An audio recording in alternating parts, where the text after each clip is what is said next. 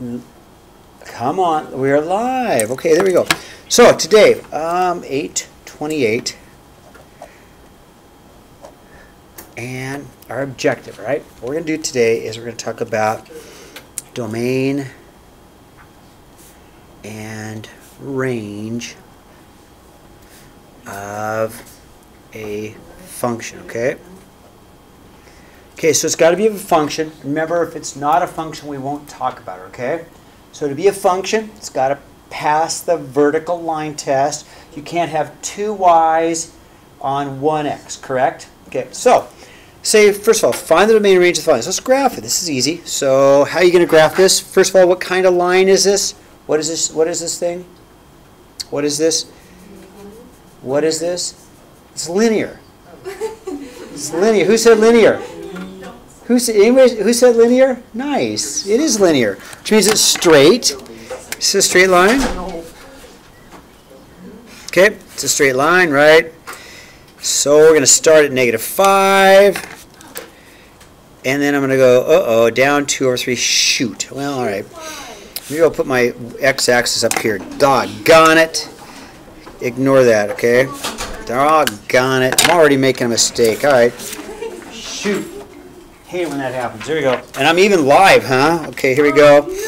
So it is, all right, let's give you a chance to catch up, right? Domain range, 8:28. Domain and range of functions. There we go. Already making a mistake, and I have to admit it online, on the air, so this way it goes. Okay. I don't want to do that. Okay, there we go. There you go. Okay, now let's start at -5. Now it's going to fit on my graph, right? 1, 2, 3, 4, 5, and I'm going to go down 2/3, right? Everybody agree with that? Wait, down 2? Yeah, because of the -2, right? Yeah.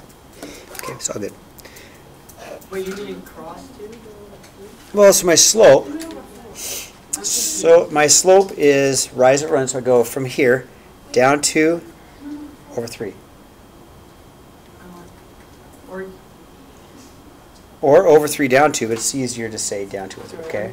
Right? Okay, now. Good. Sydney, you ready? So we go down 1, 2, 3, 4, 5, right? There's my y-intercept. And my slope is down 2/3, right? Yeah, Dad. Yeah, you did it wrong again. Yeah, that's why we're all He was confused. messing me up. It's On the upper one, you went over 4. And you're supposed to go over 3, right?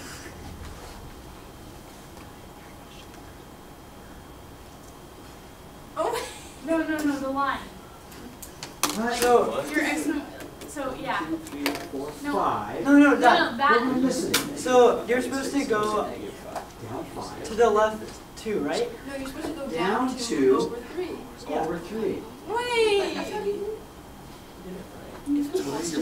I thought it was supposed to be, So slope is Wait, I'm just. slope is x, right? rise over run. Okay. Now, it's okay. This is a great chance. Okay, now watch. And I know we're live. Listen. This is always going to make it. So, whenever you think slope, I thought okay, it was it's like x walking and upstairs. In fact, you can see the stairs, right? So watch. I'm at the very bottom of the stairs, okay? Right? I'm right, and I got my feet up tight, right? If I go forward first, what's going to happen? Oh. Yeah, so you don't do that. How are you going to go up the stairs? Take your leg up first. So you rise, then you run. Does that make sense? See? So you won't forget that, right? Right. So think, no, feet are up against the wall, right? And then you got to pick your foot up first. It's rise and run. So, Cindy, but you can't go up 2 because it's negative. You can't go up 2 because it's negative. So you go down 2. Okay? All right. Thumbs up? Okay. So now, what's the domain? How wide is this graph? Wait, hello? Forever, infinite, right? So here's the thing. It is infinitely long. That means that every possible x value is on this line, correct? I mean, the number 1 is on the line, number 2, the number 3. So every or all possible x values, every x value, any number you could think of, all possible x values are on this line. So we'll say the domain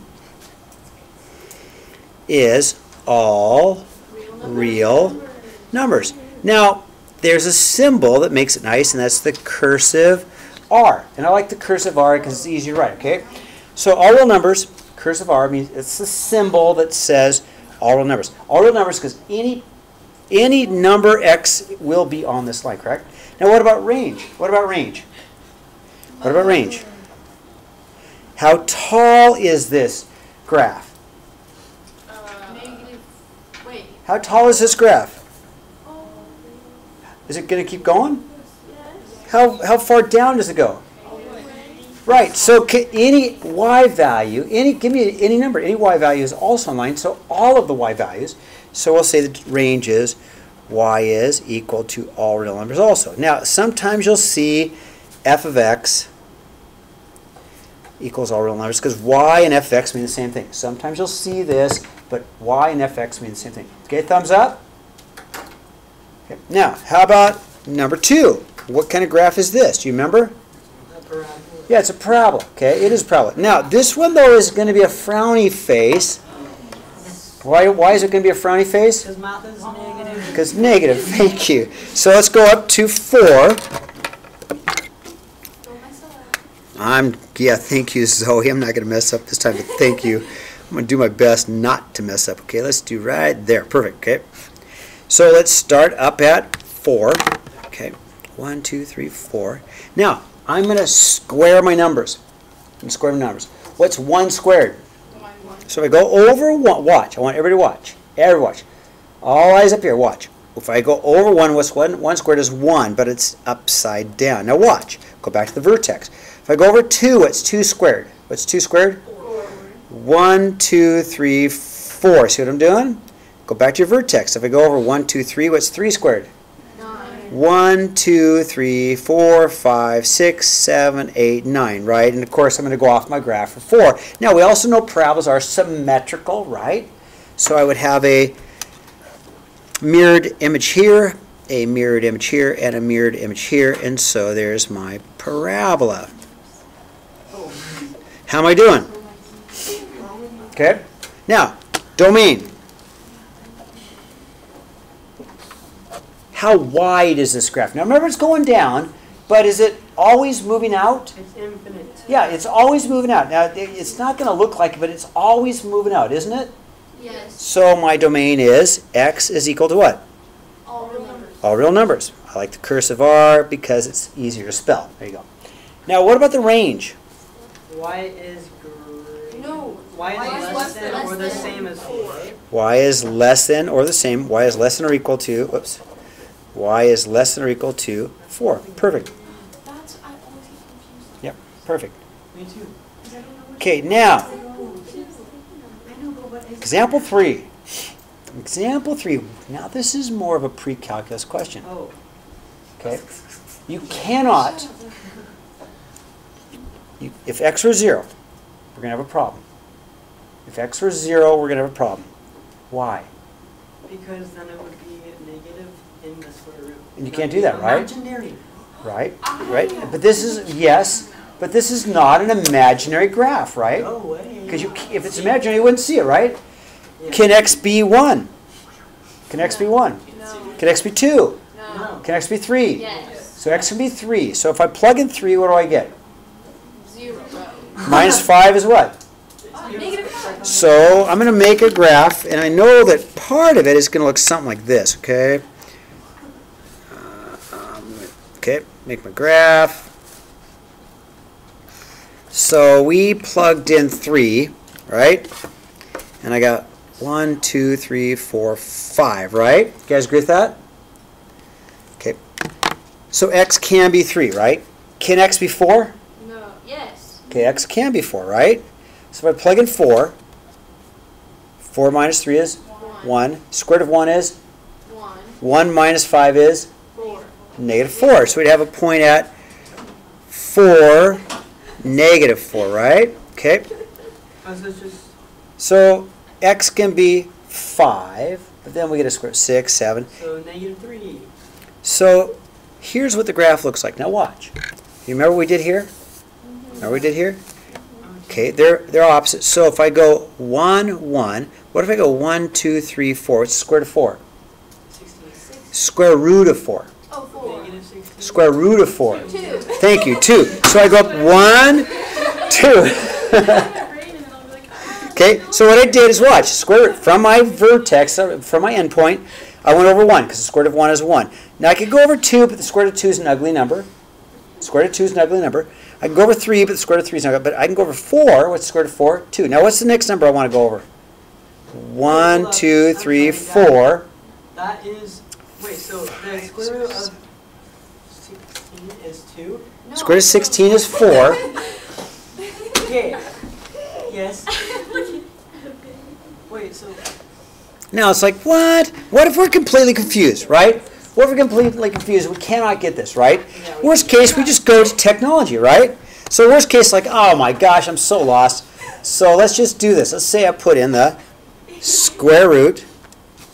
We're not laughing at each other. We're just laughing with each other, right? Of an x minus 3 subtract 5. Okay, just let's see what my window is. Okay, graph. I gotta get a better window. Negative 4. Let's make sure we go over to like 10 minimum negative 6. Okay, let's see. Oh, I need more of it. Need more of it. not Zoe, we're just friends. Let's see more of it. Hold on, I keep doing the wrong ones. Okay.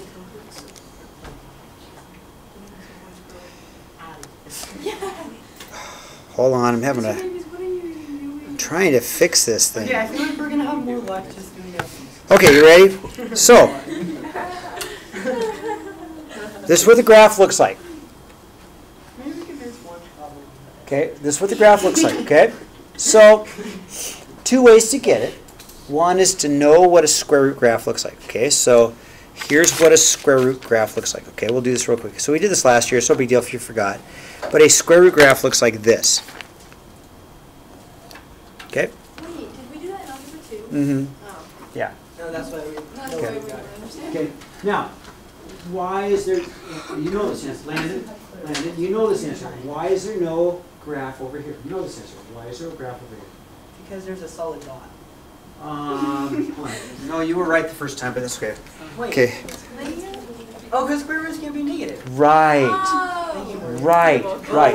And if it's a square root, it's got to be the opposite of a square. So the shape should be similar, correct? So a parabola looks like this, right? Parabola looks like this, correct? Okay, so let's go through this real quickly, okay? A parabola. 0 squared, 1 squared is 1, right? 2 squared is 4, are you with me? 3 squared is 9, okay? Now, if these graphs are opposites, watch. Square root of 0 is, 0. square root of 1 is, 1. square root of 2 is 1.41, square root of 3 is 1.73, but square root of 4 is 2. So what I really graphed were these points. That one, that one, that one, and then the next one I'd graph is what? Square root of 9, which is what? 3. Okay, am I making Yes, sense? you are actually. So Okay, it's good. like a parabola but sideways. Yes! Yes! Yes! Wow. Yes!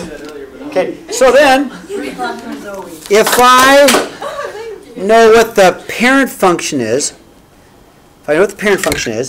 right, then I'm going to move my parent function. So my parent function was that one, right, and I'm going to move it. So I'm going to move it to the right 3. Remember the dance? Which way am I going? Which am I moving? To you it appears as if I'm going to the but I'm really going to the right. It's always the opposite this side, okay? And then, so I moved it forward 3 and down 5, and here's my graph. Here's my graph, right? So here is my square graph, but moved down. So then here's the same thing. Watch. So if I move over 1, what's the square root of 1? 1. If I move over 4, what's the square root of 4? 2. If I go over 9, what's the square root of 9? 3. There's my graph, okay? Does that help? Yes. Okay, now, real quick, what's the domain? All the numbers? No. Oh, so x, wait, y is X, greater than, X, keep going, Landon. X is is greater than, wait, x is greater than 3. or equal to 3. Yes, because it equals 3, right? Right here, I do have an X value of 3. You guys agree with that? I don't know why. Huh? Okay, so here's the graph. It starts, X's are, right, on there, okay, right? Starts here and moves over. It starts at 3. Oh, and Moves- it can't, yeah. Right, right, and it does equal 3, doesn't it? It does equal 3. You guys agree? Okay, how about the range? All real numbers? Y is greater than or equal to -5. Oh. Oh. Okay, well, you should just start answering the questions. Nice. You're going to let Evan off the hook, aren't you? Thank you. No. You guys agree? So you start at a height of -5 and you go up. Okay. Where are we at? One thumb up? I love that one. Okay. Anybody sideways? Sideways okay. Sideways okay. We'll get you there. Okay. All right. All right. We'll be there tonight. Yeah, I'll be over. Okay, so then let's turn the page. Okay. So now. All right. Landon, ask Siri a question. Oh, yes. Okay, ask Siri a question. Okay. Say, Siri, what is 0 divided by 0? Oh, no, you have no friends. No, I know this. Okay, no, but Sydney hasn't heard this I yet. have actually Here, got I'll do it. Okay, we do. Siri, what is 0 divided by 0? Okay, Allison. Imagine that you have 0 cookies and you split them evenly among 0 friends. How many cookies does each person get? See, it doesn't make sense. And Cookie Monster is sad that there are no cookies. And you are sad that you have no friends. So you can't divide by 0.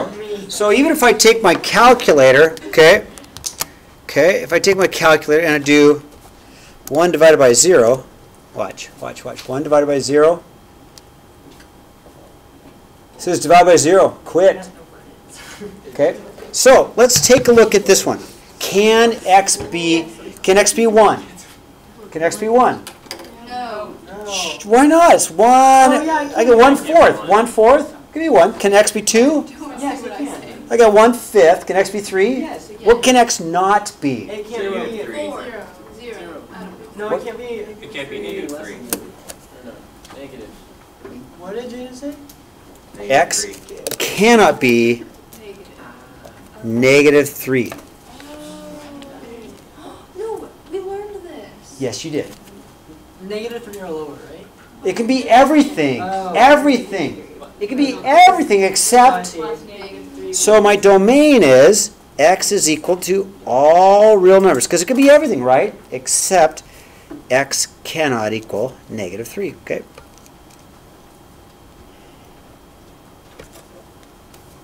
Okay. Let's see if we can get through 5 without That's the hurting your. domain of the range. We don't need the domain yet. Or I mean the range. That's just the domain. That's because we're going to talk about the. We're going to talk about that later. The range is harder to get. Okay. So let's just do the domain. Okay. Now, 5. Here's the hard one, and then you can do it. Here's the hard one. Okay. Okay. First of all, 2 things. Don't divide by 0. Right? Don't divide by 0. So x cannot equal what? Do we agree? X cannot equal -2, right? Can it equal 3? Yes. Can it equal 4? Yes. Can it equal 5? Yes. Can it equal So 0? Can x equal 0? Yes. No. What? I told you this is going to be a hard one. Why can't x equal 0? You can't have a negative square root. So this one's got 2 restrictions. wait. 2 restrictions. 1, you can't divide by 0, so it can't equal -2, okay? And 2, it can't be negative. So what I would do is take the bottom, because we know it's always the bottom. It's always the denominator. And that's okay, wait a minute. It can't be, it's got to be positive, and it can't be 0. So I'm going to say, let's just take x squared of x minus 2. Let's make sure it's greater than 0. Not equal to, but greater than 0. Now, why did I put that down?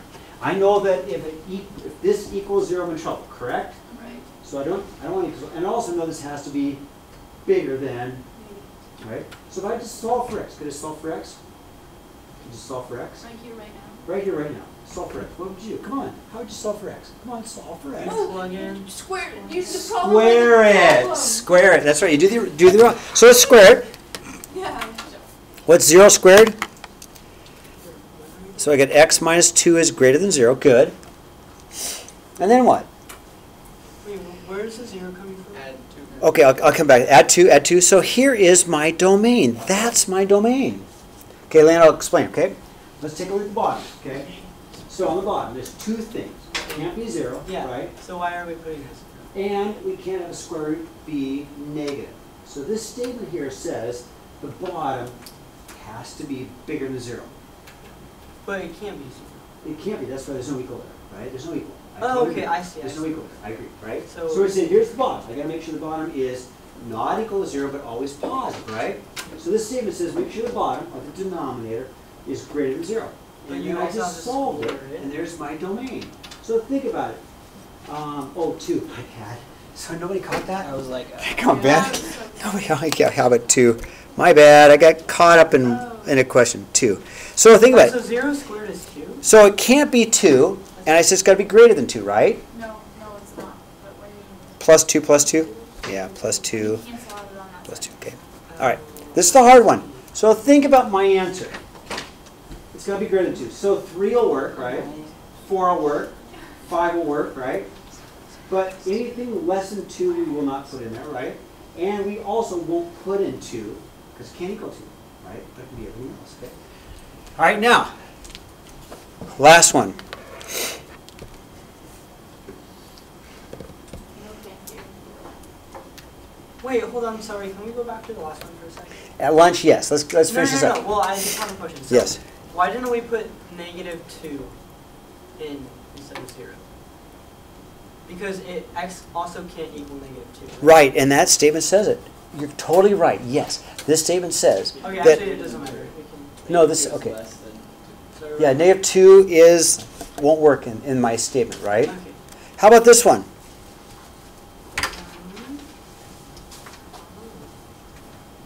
Evan? It has to be greater than 2. Okay. Yes, and I agree with that. I agree with that. And it has to be less than -2. I agree with that. What about everything between 2 and -2? Yeah. Oh, oh wait, never mind. You are saying it has to be bigger than 2. It has to be less than 2. And it can be between 2 and -2, right? Yeah. So what if we say what it can't be? It can't be 2. Why can't it be 2? Cannot be 2. Cannot be 2. Think about it. Why can't it be 2? What's 2 squared? And what's 4 minus 4? 0. Okay? So x cannot equal 2, right? What is -2 times -2? 4. So can x be -2? No. X cannot equal -2. Can x be 0? Yes. Can x be 1? Yes. Can x be 5? How about 100? Yes. How about gazillion? But by the way, there's no such word, right? So no such number. But sure, it could be everything but these two. So what if I factor this? I know you haven't seen factoring for a long time. If I factor this, then it's easier to see. Because if x were 2 here, it'd be 0. If x were -2 here, it'd be 0. But it could be everything else. So here's my domain. My domain is x is equal to all real numbers except x cannot equal plus or minus 2. Whew, the bell's going to ring in 1 minute. How do you like that? Sorry, you got homework tonight. I'm so mean.